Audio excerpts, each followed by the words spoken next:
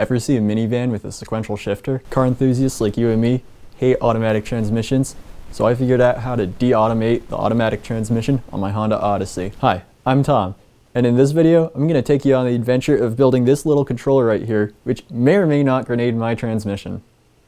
I'm not just building this controller to manually control the transmission in my van, I'm also doing it because the new ECU I'm getting for it won't control the transmission like the factory computer does. Dropping a fat tune on a car is fun and all, but you gotta put it in gear first. As with any hot rodding project, I started off with a lot of research. Not only did I read Honda's 2,500 page service manual for the second gen Odyssey, okay, I didn't read all of it, but I looked at the part that covers the transmission, and some fragments of PDFs I found around the internet. Luckily, the BYBA 5-speed automatic that's found in my Honda Odyssey can be controlled completely externally. There's a total of 7 solenoids on the transmission, along with what Honda calls the manual valve, which is just a valve at the end of the shifter cable, and that kind of dictates just what gear you're trying to get into. Combined, these all control all the other valves inside the transmission, and they control how much pressure goes to each clutch, when, and all that good stuff. There's actually a huge spaghetti mess of other things inside the transmission: valves, passages,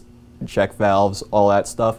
However, just knowing what the solenoids should be doing will hopefully get us into the right gear at the right time, and hopefully nothing will go wrong. That said, I took a look at what everything said, and I wrote down a little logic table that shows me what each solenoid should be doing in each state, so each gear and each in-between gear, and that way I can reference it really quickly later on. Amazingly, all the solenoids just use regular 12-volt power, aside from 2 of them which are also using 12 volts. However, there's an in-between state where they're using some PWM, so they're pulsing on and off very quickly. These 2 solenoids are CPC-A and CPC-B. They're the clutch pressure control solenoids. What these 2 solenoids do is they vary how much pressure goes to each selected clutch. These 2 solenoids will pulse at 240 Hertz, so 240 times per second, with a duty cycle of 40 to 50%. And now what this accomplishes is it will allow for a smooth transition between gears, so you don't get any sudden jarring between shifts. That knowledge was enough for me to write some basic code about the transmission.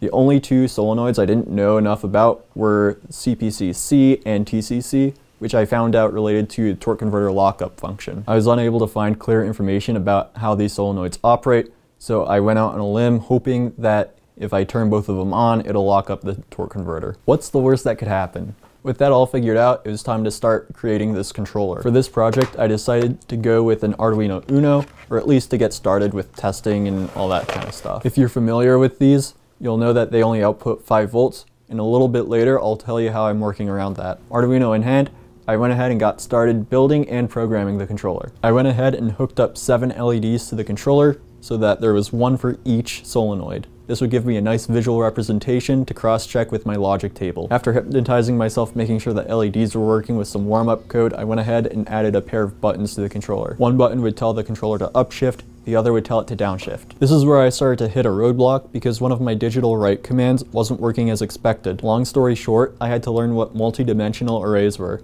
They sound cool as hell, but they're really just a fancy name for tables. This fixed everything. I was able to change between gears, and everything looked exactly how it should according to the logic table. Initially, I didn't have the CPC-A and CPC-B PWM functioning, but I quickly added that in afterwards. It took a little bit of extra work, but nothing major. The only thing left was the torque converter. I considered ignoring it entirely and just letting it stay unlocked. Then I realized that cruising at 65 miles per hour on the highway is not any fun with an unlocked torque converter, and it's probably a good way to melt the transmission. So I added 1 more button, which would allow you to request to lock or unlock the torque converter to the controller. Essentially, you press it once, it'll lock, you press it again, it'll unlock.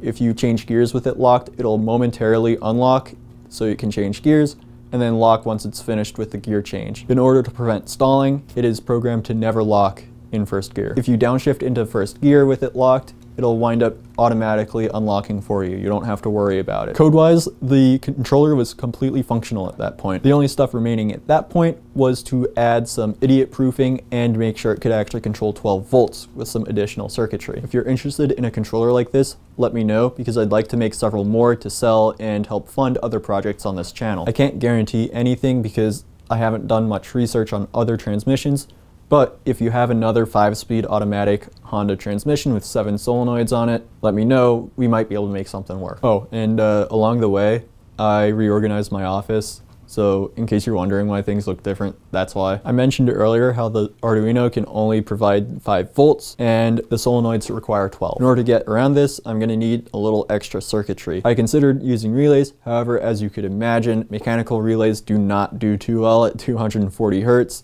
And solid-state relays can get pretty expensive pretty quickly. After some research and math, I figured out a little circuit using MOSFETs and transistors and a couple resistors that will allow me to control 12 volts on the positive side with the Arduino. It is important that I got high side control instead of low side control because all the solenoids ground out through the transmission. Make sure you're subscribed so that you don't miss when the ECU gets here and I install this controller. It's going to be totally awesome to see it actually work. Unfortunately, I couldn't find any of my larger breadboards. However, in the meantime, you can go ahead and check out one of my aesthetic edits that's up there, and that should keep you entertained in the meantime. And I think next week I'm going to be uploading a old school style edit, so that should be really cool. Keep your eye out for that. Once the larger breadboards arrive, I'm going to go ahead and enter phase 2, which is going to include adding 12 volt control, some idiot proofing measures, and some quality of life things. Let me know down in the comments what cool features you'd like to see on this controller. I think a shift indicator would be pretty awesome, along with a gear indicator. There's so many cool things we could figure out. Let me know what you can come up with.